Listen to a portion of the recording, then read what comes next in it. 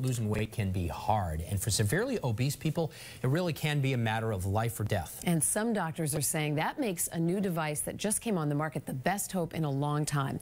It's like a pacemaker for your stomach, and Dr. Mallika Marshall helps us get closer tonight to how it works.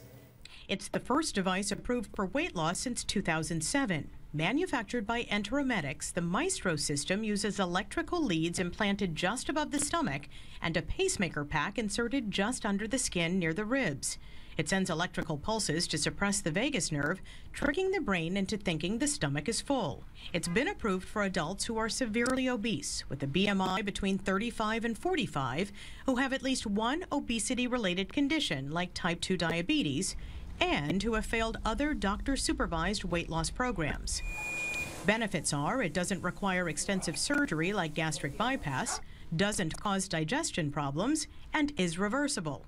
Some patients have reported pain at the implant site, vomiting, heartburn, and trouble swallowing. In clinical trials, most patients lost 20 to 25% of their excess weight.